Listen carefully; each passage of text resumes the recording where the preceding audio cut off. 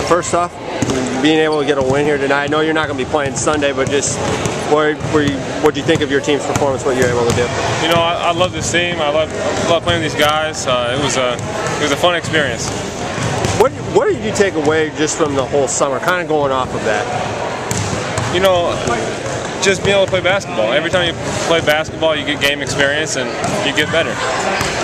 Where do you feel you got better with your game? I mean, every facet of my game's gotten better. You know, from ball handling to shooting to everything. Now, as far as this trip to Estonia goes, you leave tomorrow, then, yep. And then you're going to be going to New York for a couple of days. Yeah, New York for a couple of days, and then fly to Estonia, play a couple games. What are your thoughts on just being able to have that sort of experience, especially considering it's coming up right before you guys go to Europe? Oh, it's fantastic, especially that I haven't played any college games yet. It's going to be huge for me. What, I guess, are you excited about the most as far as, not just with that, but just with the opportunity you're going to have next month being able to play?